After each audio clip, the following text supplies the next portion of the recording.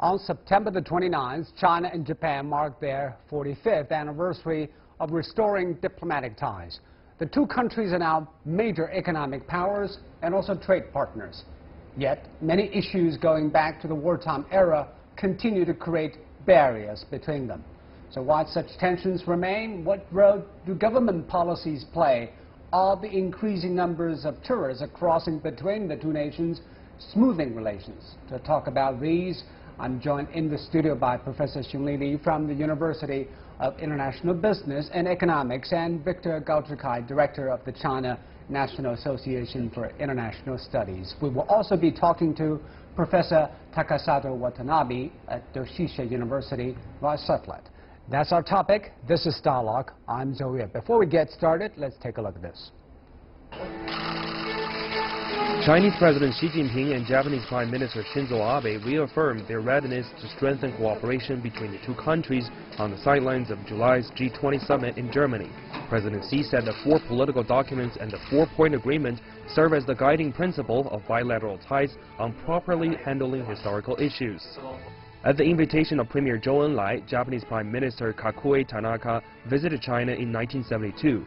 The two countries issued a joint communique that read, "The Japanese side is keenly conscious of the responsibility for the serious damage that Japan caused in the past to the Chinese people through war, and deeply reproaches itself. The Chinese side expresses its welcome." In August 1978, foreign ministers of the two countries declared that neither side should seek hegemony in the Asia-Pacific region or in any other regions, and that each was opposed to efforts by any other country or group of countries to establish such hegemony.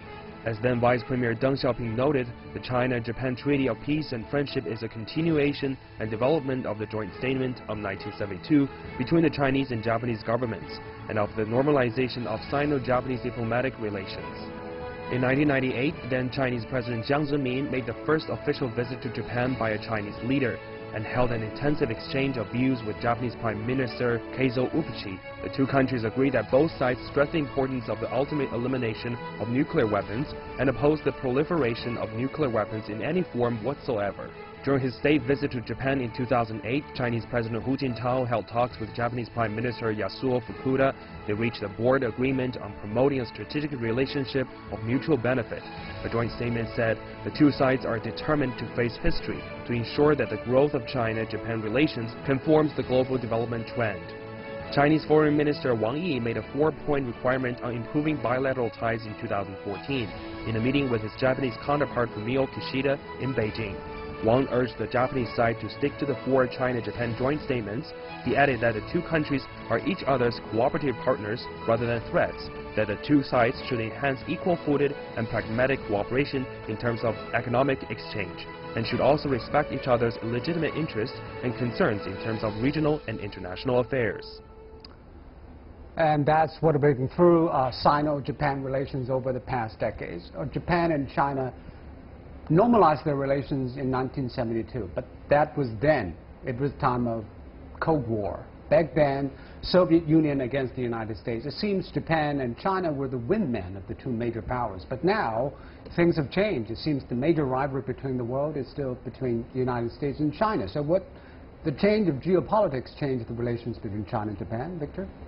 I would say, in the longer term, China and Japan have no other choice but become very close partners and friends with each other. Now, in the short term, of course, there are some differences of opinion. There are some differences in their strategic visions for each other, I would say.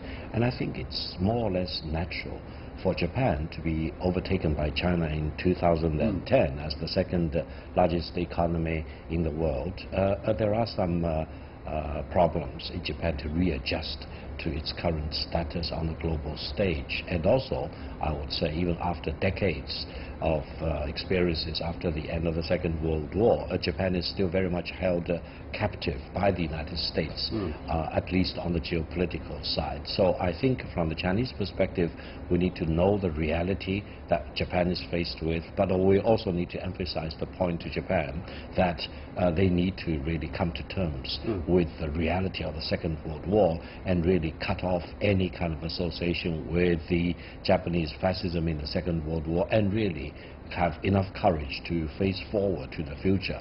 On that basis, I think Japan-China relations have all the reason to be stronger and stronger, and both the Chinese people and the Japanese people will benefit from closer cooperation and partnership between China and Japan. So there is both change in geopolitics and the size of economy that have bearings on the relations between China and Japan. But which one is more important for the change of tone? It is obvious that United States may be the most important external determinants for Sino-Japan relations.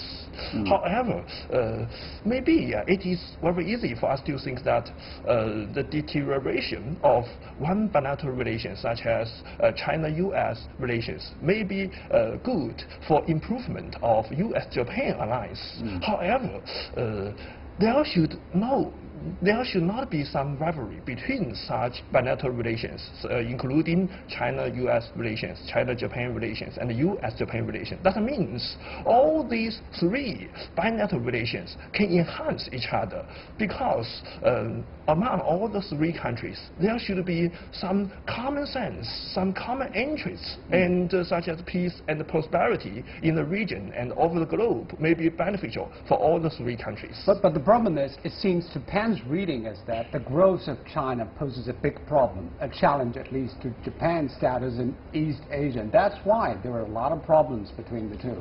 Yeah, first of all, whether the continued growth of China will be a problem for Japan or not, that's a question that the Japanese need to face up with. Secondly, regardless of whatever their opinion may be, China will continue to grow. China is almost 3 times as big as the Japanese economy already, and I would say in the coming decades, in my own calculation, China at the peak of the development may be about 6 times as big as the Japanese economy, and that's the big mega trend that we all need to face up and accept, and Japan is not an exception. I would say on that basis, a growing China, a further larger and stronger Chinese economy may actually turn out to be a benefit for Japan, because it will create all the business opportunities and it can help Japan's economy to grow faster. But it's why absolutely a bad thing. Why isn't that sentiment the prevalent sentiment in, at least among the circles of the Japanese politicians? Yes, I would say Japan as a whole is suffering from a split personality right now. In terms of their strategic political relations, they have no other choice but to be a strong ally of the United States. However, facing the rising of China, China becomes stronger and stronger, larger and larger as an economy, and Japan need to really find a way to further engage with China in order to get all the economic benefits. So they need to make a choice as to whether they can strike for a balance in leaning towards the United States geopolitically speaking, but leaning more and more toward China economically speaking. There must be a better way to strike a balance, and Japan will need all the wisdom and to Mr. do Xiong, that. do you think going down the road with China's economy growing larger in relative comparison with Japan, is it more difficult to keep such kind of balance or easier for Japan? In fact, I do not think whether it can keep the balance is a problem for the Japanese. In fact, whether China's rise as economic power or political power for Japan, is it a threat or opportunity? There are still no sure answer, no certain answer in Japan. And but what can be certain is that whether China will be a threat or an opportunity for Japan depend on the situation of the bilateral relations. But a challenge or an opportunity depends on which area you're talking about. Since in the area of the security, they regard China as a threat. In the field of the economy, at least they think it is both an opportunity and a challenge. But economic issue cannot be certainly a solution to political disputes. That means economic relations between the two countries may more or less be helpful for the bilateral relations, but the economic connection between the two countries cannot surely to be all of the solution to the dispute between the two countries. That means economic relations may be hopeful, may be helpful, but we cannot depend all our future. Our future cannot depend entirely on economic connection between the two countries. We should have more political cooperation and understanding. How much is it to do with the politicians' thinking and philosophy? It seems President Xi and Prime Minister Abe have been enjoying a workable relationship. It's not very warm, it's not that hostile, but it's not like Abe with, for example, Prime Minister Modi. They can hug each other, and not like Donald Trump, which Abe has visited several times. How would you describe the relationship between Prime Minister Abe and President Xi? I think it's a workable relationship, and hopefully it can be further improved in the coming months and coming years.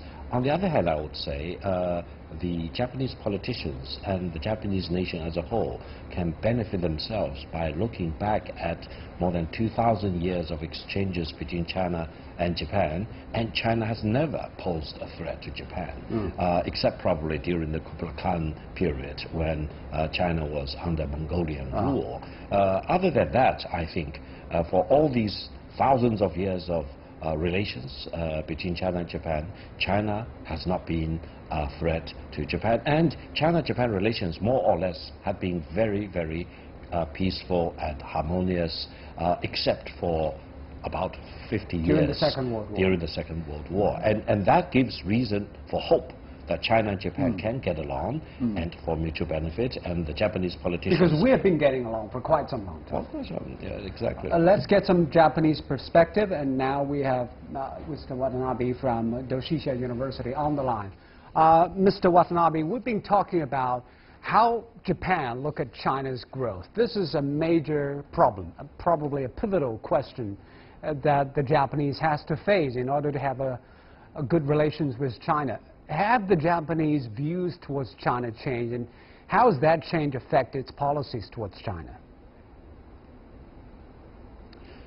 For the past 45 years, since the renormalization of relations of diplomacy, Japanese views about China and Chinese have been very much changing, and it is becoming better and better, especially among young people.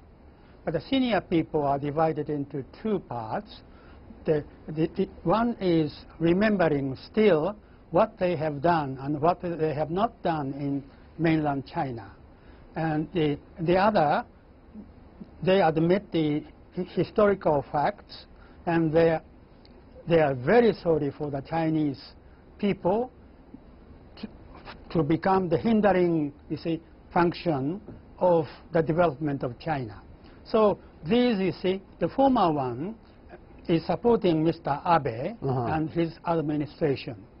Yeah, and the latter one, they want to change the relations between China and Japan on the basis of co-development. However, the Japan, Mr. Abe's administration is paying attention to the military part of North Korea and United States.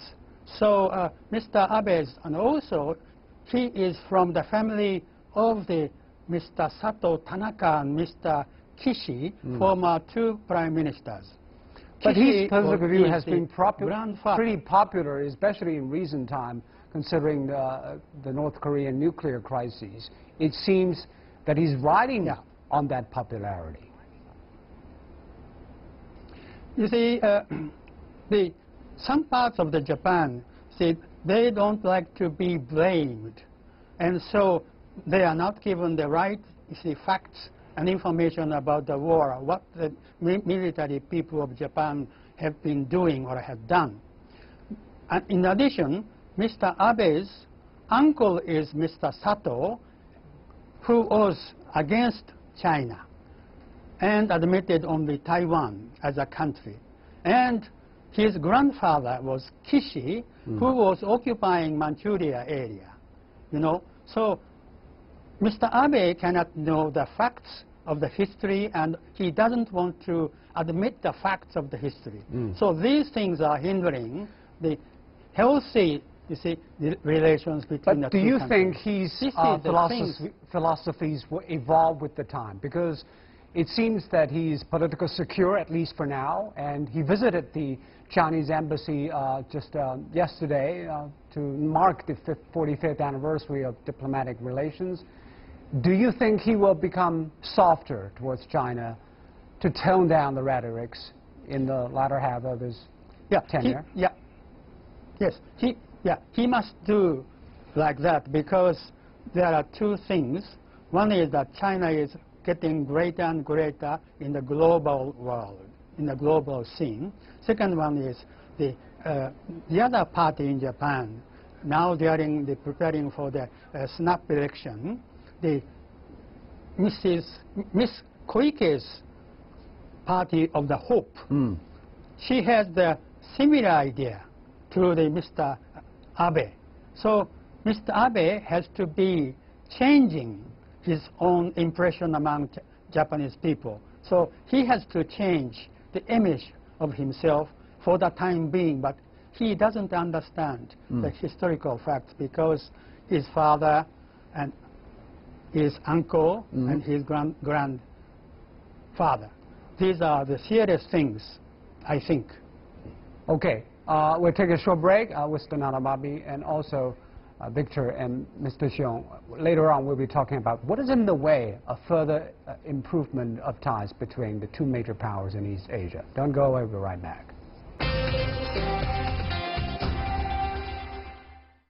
There are several issues that might be in the way for good relations between China and Japan. First of all is history. The other thing is probably the revision of the pacifist constitution and the economic relations. Let's talk about history first. It seems there is tacit agreement between the two sides. Abe will not visit Yasukuni Shrine, and China will not put that question front and center. Is that something that we can see in the future? No, I think between China and Japan, they can do much better than that. I think in the world today, for anyone really try to hide behind their own illusions and try to pretend what happened in the Second World War for the Japanese aggressors to commit all these crimes and atrocities, it's kind of indulging in a fantasy. I think it will be in Japan's own benefit if they face up with what happened in the Second World War and really sever whatever associations there might still be with the past and face bravely looking forward into the future, like what the Germans have done since the end of the Second World War. And that will create a much better foundation for China-US relations. Get rid of his view on history. Is it possible because he's the grandson, like Watanabe said, of a wartime general in the Second World War? He had that ossified philosophy about history. Frankly speaking, just as you have said, it is very hard for me to believe that Mr. Abe can change his view, his opinion on historical issue completely. However, he may restrain his words and behavior, such as like not visiting Yasukuni. But he may keep his real view in his heart. Just keep it at the bottom of his heart. Another issue is, of course, the revision of the pacifist constitution. With the Watanabe, it seems that Abe is bent on pushing for that constitutional change. Will that happen when he wins the next snap election in Japan? Yes, he actually wants to change the clause 9, putting one phrase saying that Japan self-defense forces can fight against others when it is necessary, like that.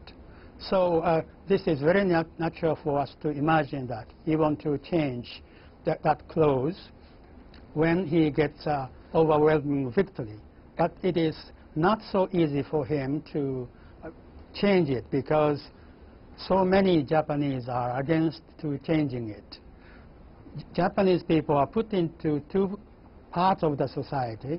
The difference between the rich and poor is getting bigger and bigger. And main concern of the Japanese people are the consumption tax hike, that economic problem. And so Abe cannot say loudly with a big voice that we have to change the constitution. But will he have enough political support within the Diet to push for this agenda? What is the position of the Party of Hope, Yuriko Koike?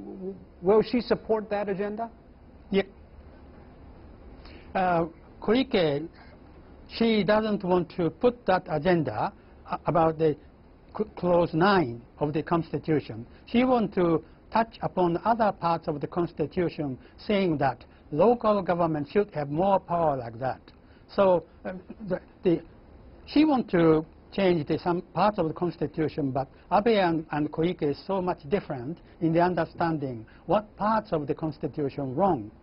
So they are different. And the new party, and the new party of the Hope with Koike at the reign, will that change the political landscape and the agendas of Japan in the few years to come? Yes, Koike's party wants to give the strong impression about 2 points.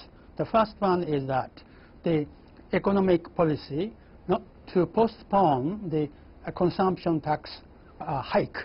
Second one is that we don't need to have nuclear, plantation for the electricity. But foreign policy-wise, they are similar.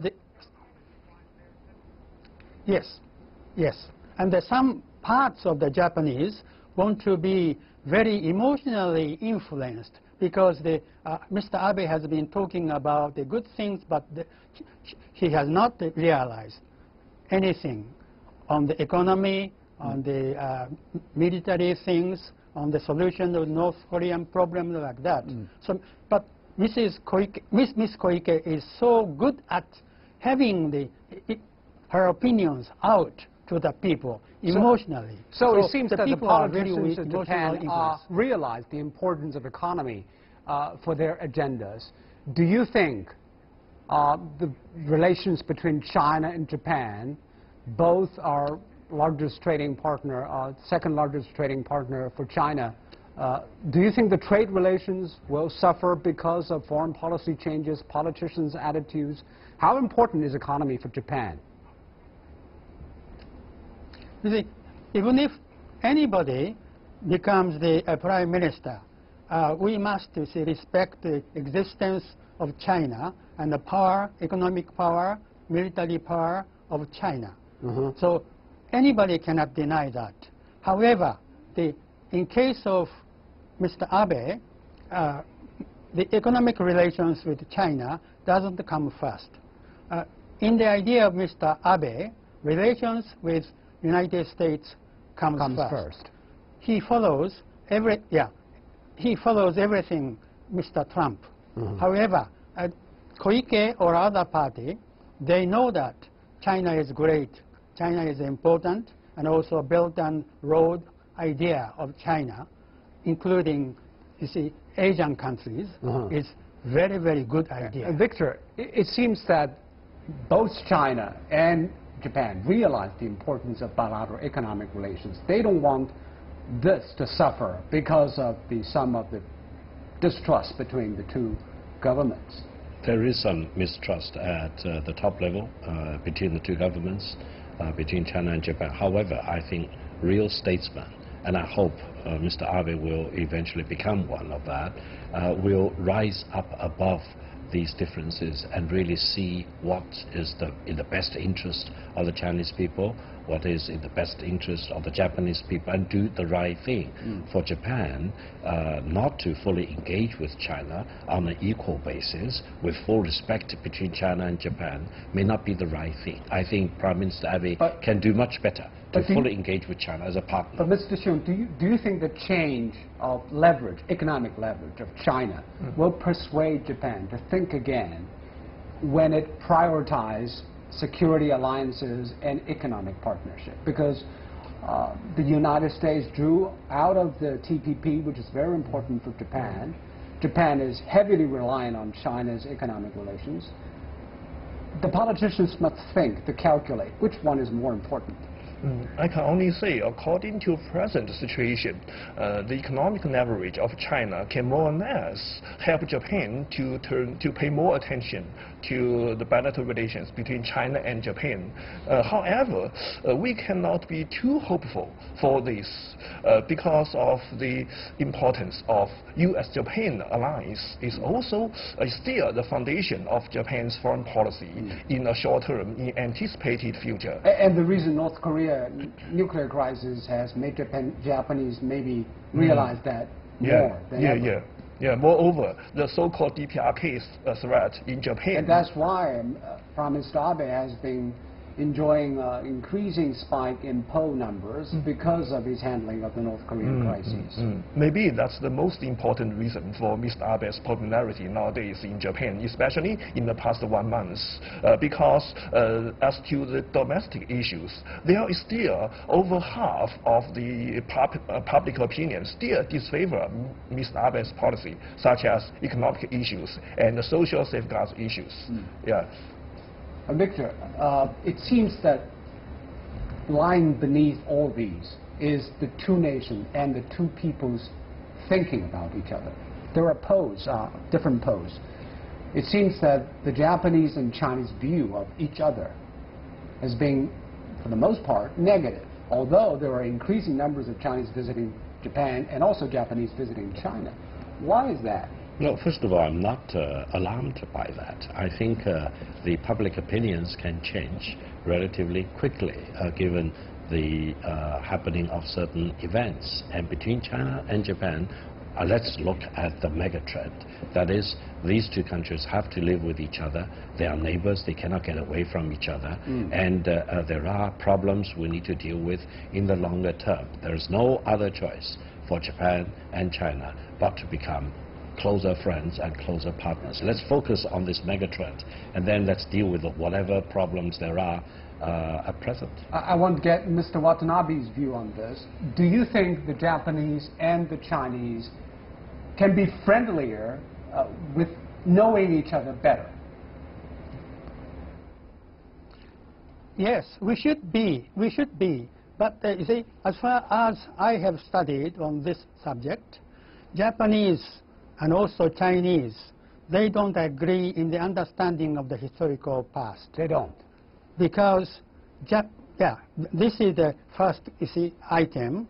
The second one is in case of Germany, all the people, all the government politicians, they admit that Hitler's policies were wrong. But in Japan, some parts of the society, they think that we did good things even in Korea and also in China. This is completely wrong, but even Mr. Abe sometimes say like that. And Mr. Abe went to Yasukuni Shrine, and still now he is giving gifts to the Yasukuni Shrine on the 15th of August. So this is so complicated. He pretends to be pacifist, but actually he doesn't know what, you see, Japanese military circle did in China. So this is the problem. Okay, and to get wisdom and insights, probably we should visit history more. And thank you very much, Mr. Watanabe, and also Victor and Mr. Xiong for your analysis and insights. And you've been watching Dialogue on CGTN. I'm Zhou in Beijing. Thanks for watching. Goodbye.